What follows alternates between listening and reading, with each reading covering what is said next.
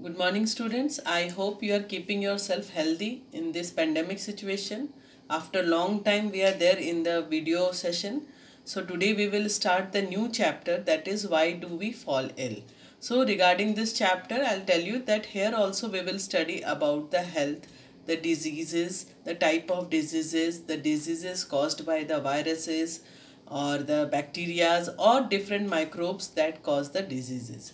So let's start the chapter, that is why do we fall ill. So how can we say that a person is healthy or disease? So a person can said to be a healthy or being well if one shows number one, absence of any infection, means the person should not have any type of infection, whether it is the bacterial or viral or any other microbes. So disease that is caused by the microbes should not be there in the healthy person's body. Now next is the absence of physical deformity. Deformity means that any type of deformity in the body part should not be there. Next is that the absence of any hereditary defect. Hereditary defect means the disease which we get from our parents, or we can say the disease that transfer from one generation to the another generation. So this type of hereditary defect should not be there in the healthy person.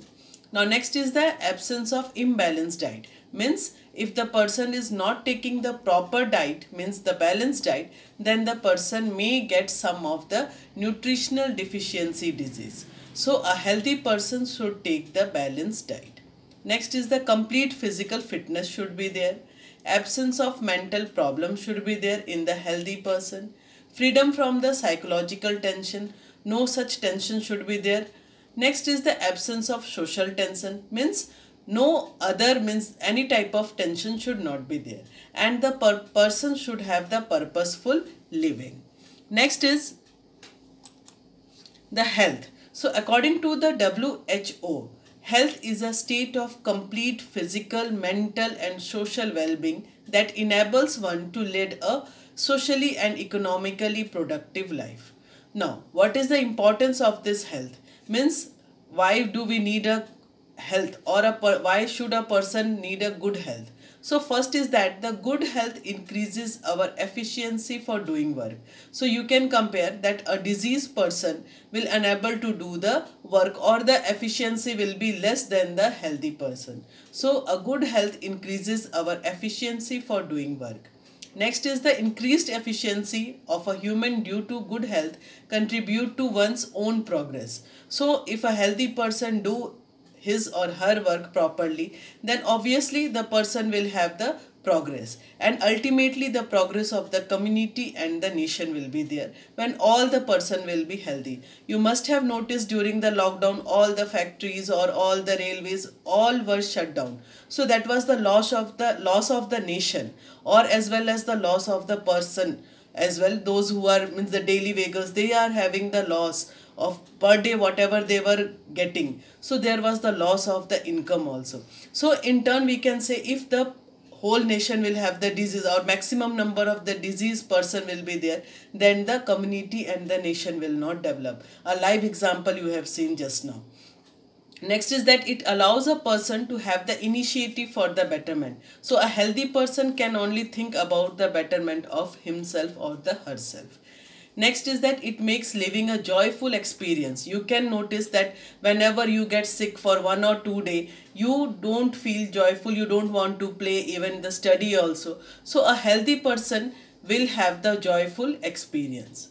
Next is that the good health is a condition for our purposeful existence in this world. Now next is the difference between the healthy and the disease free. How can you say that the person is disease free or a person is healthy? So healthy is a state of complete physical, mental and social well-being, whereas disease free means the state of absence of discomfort or derangement in any part of the body. In healthy person, it depends upon the individual as well as the physical and social environment, whereas the disease free is related to the individual only. Next, in healthy, a healthy person will be disease free as well, whereas the disease free means the person can be healthy or unhealthy.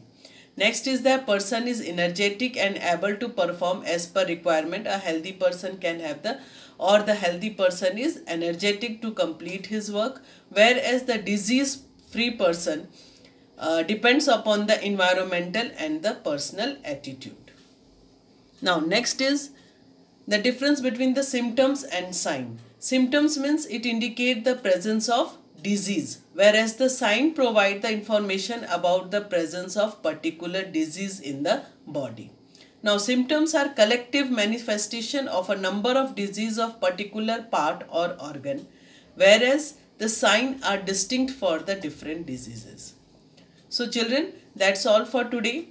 I hope now onwards you will complete your work, because earlier I have seen that many of you are not writing the homework. So please complete your work. Any day I can ask you to show the copy in the online classes. So homework, write down the difference between the healthy and the diseased person.